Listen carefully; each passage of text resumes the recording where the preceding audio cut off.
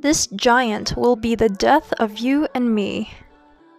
As always, you guys know the drill. Minors don't interact, and if you know me, get the fuck out of here.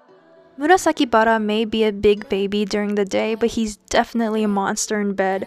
Putting kinks aside, just his size and raw strength is enough to send you 6 feet under.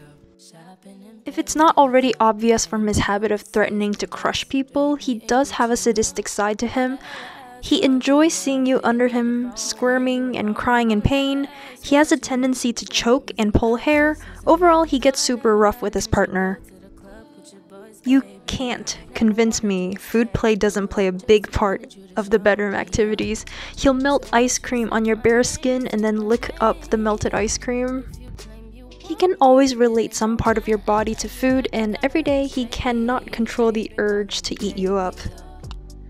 He's aggressively possessive and cannot control his urge to dominate when he feels provoked. He needs to mark his territory in the most obvious places and constantly remind you that nobody is allowed to touch his snack. He has a praise kink, but he's the one who needs praise. This usually comes from his childlike nature, but you have to be careful about praising him because he equates praises to rewards.